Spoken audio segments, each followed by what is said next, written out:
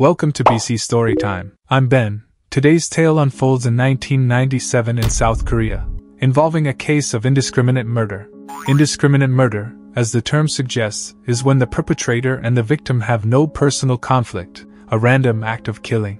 The trial process of this case was a tumultuous journey that spanned over 2 decades, capturing widespread attention in Korean society. The intrigue lies in the fact that 2 suspects were present at the crime scene, both accusing each other of being the murderer. It wasn't until 2017 that the Korean court finally reached a verdict on this case. This is the gripping tale of the infamous Itaewon murder.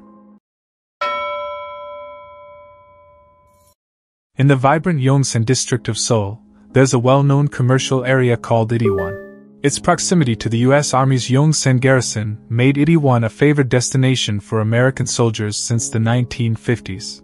Over time, it evolved into Seoul's most exotic tourist spot, offering a vibrant mix of entertainment and leisure activities. Now, let's rewind to April 3, 1997, when a shocking murder unfolded here. What happened on that day, causing prolonged and widespread controversy in Korean society? Let's delve into the events of the last century. On April 3, 1997, a Thursday night, 22-year-old university student Cho Joong Pil and his girlfriend were taking a leisurely stroll in the Itaewon district. Cho Joong Pil, a student at Seoul Hongik University, hailed from an ordinary family. His father worked as a bus driver. Diligent and academically accomplished, Cho Joong Pil aimed to change his family's fate through education. Around 10 p.m., as he and his girlfriend were window shopping, Cho Joong Pil felt the need to use the restroom. Scanning the surroundings, he spotted a Burger King at the intersection, thinking there must be a restroom inside. He told his girlfriend to wait outside, assuring her that he'd be right back, and entered the Burger King alone. Inside the Burger King, about 20 young men and women were enjoying a party. Most of them were relatives of U.S. soldiers stationed in Korea, giving off the vibe of a group of troublemakers, with some engaging in drug use. Among them was Arthur Patterson, a 17-year-old American-Korean mixed-race individual, holding a folding military knife, a subject of discussion among the partygoers. Another person in the crowd was Edward Lee, an 18-year-old Korean-American. His father was a U.S. military personnel stationed in Korea. The party was in full swing when Patterson and Lee suddenly got up and headed to the restroom. They coincidentally followed 22-year-old university student Cho Joong Pil, who was going to use the restroom. Note that Patterson and Lee had never met Cho Joong Pil and had no personal grievances with him. However, once inside the restroom, for reasons unknown, Patterson and Lee viciously attacked Cho Joong Pil from behind while he was relieving himself. Cho Joong Pil, caught off guard, collapsed in a pool of blood within seconds. Covered in blood, the perpetrators, realizing the gravity of their actions, hastily fled the restaurant. The first person to stumble upon the crime scene was a waiter at the restaurant. As he pushed open the restroom door, he was hit with a strong, nauseating smell of blood, and his eyes fell upon someone lying in a pool of it. The scene was horrific, enough to startle him into a hasty exit to call the police. South Korean law enforcement responded promptly to the distress call. Unfortunately, by the time they arrived, Cho Joong Pil had already succumbed to fatal blood loss. The continuous movement of restaurant staff in and out of the crime scene further compromised its integrity.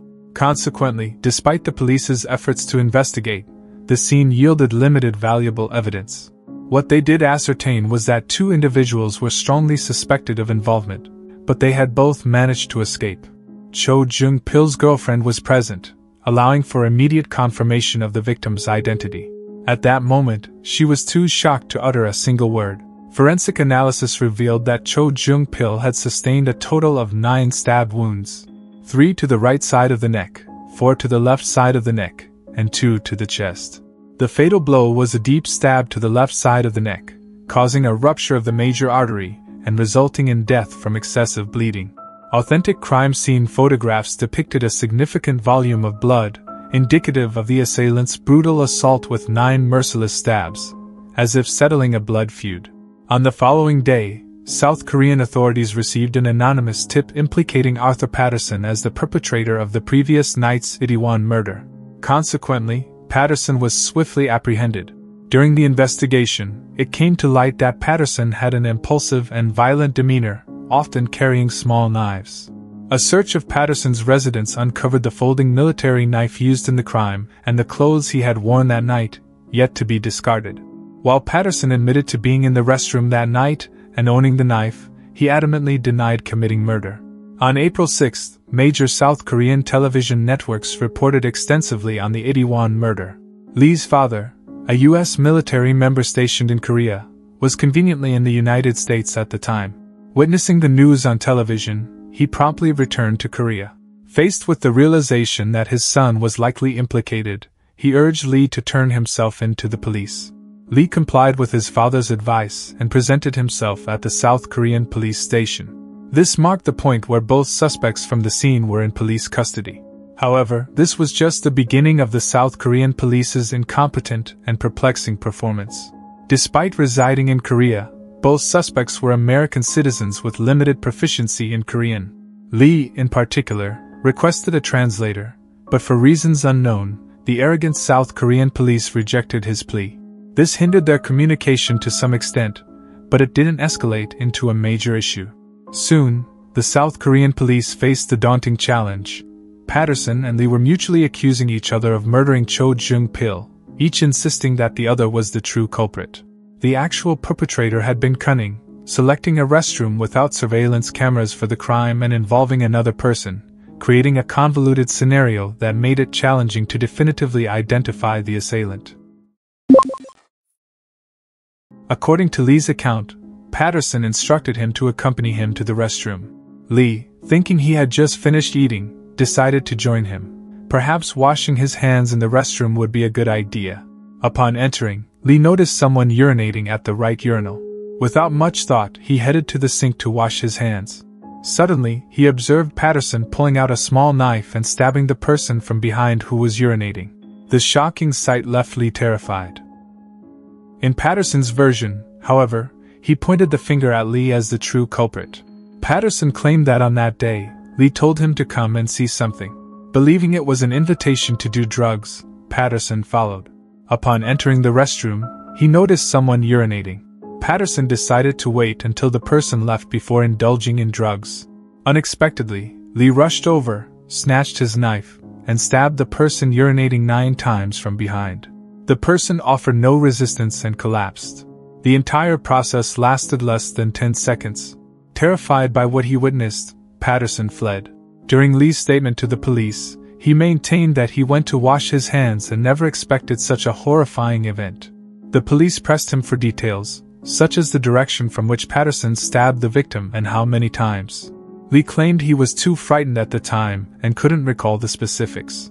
In contrast to Lee, Patterson, during his statement, vividly described the entire incident, providing a clear account of the entire attack. After a series of investigations, the South Korean police believed Patterson was more likely the perpetrator, citing the following reasons. First, the folding military knife used in the crime belonged to Patterson. Second, after the crime, Patterson attempted to destroy evidence. Third, Patterson's entire body was stained with the victim's blood. Since the victim's major artery in the neck was pierced, blood pressure would have caused the blood to splatter extensively on the perpetrator. Although Edward Lee was also splattered with blood, the amount was much less. From this, it could be inferred that, at least in terms of proximity, Patterson was closer to the victim. Fourth, Patterson had a tattoo of the Norte 14 pattern, a symbol associated with gangs in California, USA. Therefore, the South Korean police considered Patterson more likely to be the culprit. When the South Korean police handed over the investigation results to the South Korean prosecutor's office for Patterson's prosecution, the prosecutor's office disagreed with the police's inference. Instead, they believed Lee was the murderer, based on 2 points. First, both suspects underwent 10 lie detector tests, all of which consistently showed Lee lying while Patterson did not. It's important to note that, according to South Korean law, lie detector results can only be used as reference, and not as evidence. Moreover, individuals can undergo training to deceive lie detectors. However, in this case, the South Korean prosecutor's office chose to trust the lie detector results. Secondly, the autopsy report revealed that the victim's neck wound was inserted diagonally from behind. Therefore, The killer was determined to be taller and stronger than the victim. Cho Joong Pil, the victim, was 176 centimeters tall, Patterson was 173 centimeters tall, and weighed 75 kilograms. Lee was 180 centimeters tall and weighed 105 kilograms. Consequently, the South Korean prosecutor's office firmly believed that Lee was the real murderer. So, in May 1997, the South Korean prosecutor's office formally charged Lee with murder. In the first trial, Lee was convicted, but he refused to plead guilty and appealed. By January of the following year, the Seoul District Court made a second trial verdict, still affirming Lee's conviction for murder and sentencing him to 20 years in prison. Patterson was convicted of concealing and destroying evidence, and sentenced to 18 months in prison. However, no one anticipated the unbelievable turn of events just 7 months later, on August 15th. This day marks South Korea's Liberation Day, commemorating the country's independence from Japanese colonial rule. On this Liberation Day, the South Korean government granted amnesty to a group of prisoners, including Patterson. In other words, Patterson, sentenced to 18 months, was released after serving only a few months due to the amnesty. After Patterson's amnesty, South Korean public opinion erupted. Although the court had convicted Lee of murder, deeming him the killer, the grounds for the conviction were weak and unconvincing. For instance, the court believed Lee's tall stature and strength gave him the ability to diagonally stab the victim's neck from top to bottom. However, voices of doubt argued that although Patterson was 3 centimeters shorter than the deceased Cho Joong Pil, when someone is urinating, they are not standing straight. Their feet would be apart, and their back would be bent. In this case, when Cho Joong Pil was urinating, his height would be shorter than his actual height by several centimeters, making it entirely possible for Patterson to carry out the same violent act. Meanwhile, Lee consistently denied the charges, insisting that Patterson was the killer, and he was wrongly accused, continuously seeking an appeal. Therefore, Patterson, who was granted amnesty, could very well be the real culprit. How could he be released so easily? Under public pressure, South Korean prosecutors applied for a temporary restraining order preventing Patterson from leaving the country, intending to prosecute him again for murder when the time was right. At that time, Patterson's exit restriction order was valid for 3 months, requiring the prosecution to reapply every 3 months to prevent his departure. However, on August 23, 1999, the expiration date of Patterson's most recent exit restriction order, for some reason, South Korean prosecutors forgot to reapply for the restriction order. Due to this oversight, the next effective date for the exit restriction order was on August 25, creating a 2-day gap. Patterson seemed to have known about this in advance, taking advantage of the 2-day gap and successfully leaving South Korea on August 24, returning to the United States. To everyone's surprise, in the second month after Patterson fled back to the U.S., in September 1999, Lee, who had been convicted of murder in South Korea and continuously appealed, received a final verdict from the South Korean court. Due to insufficient evidence from the prosecution, Lee was rejudged as innocent and released. Now, just over 2 years later, the aftermath of the incident continues to unfold. One suspect has fled to the United States, while the other has been declared innocent after a prolonged legal battle. The incompetence and neglect of South Korean law enforcement and prosecutors have inflicted immense suffering on Cho Joong Pil's family, leaving the entire nation outraged but seemingly powerless. Fast forward to September 10, 2009, marking a staggering 12 years since the tragedy. On this day, South Korea premiered a film inspired by the case titled Murder in Itaewon, featuring renowned actors such as Jang Kun-suk and Song Joong-ki. The movie reignited public discourse, shedding light on the perplexing events of 12 years prior. The public outcry against the perceived ineptitude and irresponsibility of South Korean authorities prompted action. In November 2009, just 2 months after the film's release, the South Korean police formally requested Patterson's extradition from U.S. authorities. The legal landscape is crucial here, with South Korea's criminal prosecution period capped at 15 years.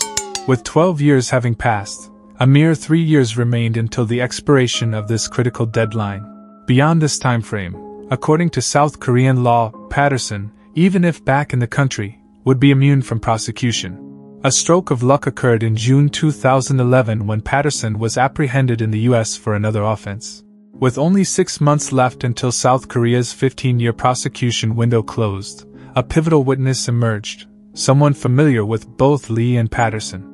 This individual claimed to have encountered Patterson in a Los Angeles bar in 2007, where Patterson, with an air of arrogance, declared, "I killed Cho Joong Pil, and the Koreans can't touch me."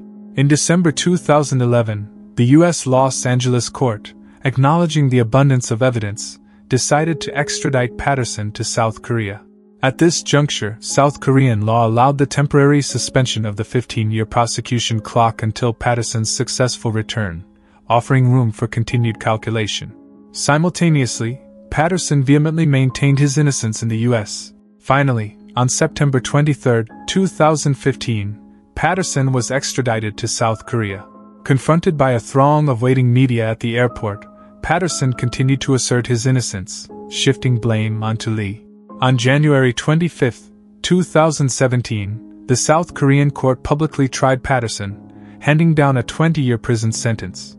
Given Patterson's age at the time of the crime, this was the maximum penalty for juvenile offenders under South Korean law. In March 2017, the victim's family pursued the prosecutor's negligence, resulting in a settlement of 360 million Korean won. Meanwhile, the other initial suspect, Lee, now leads a settled life in South Korea, having embraced family life. The entire saga, spanning over 20 years, has finally reached a conclusion. However, Patterson, despite his conviction and incarceration, adamantly denies any wrongdoing. With Lee's acquittal in the final judgment, South Korean authorities cannot and will not reopen an investigation against him. Now, a lingering question emerges: what if Lee was the actual perpetrator? The story concludes here. How do you perceive the Itaewon murder case in South Korea? Whom do you believe is the real culprit? Feel free to share your opinions in the comments below. As always, take good care of yourselves. Love you all, and see you in the next episode.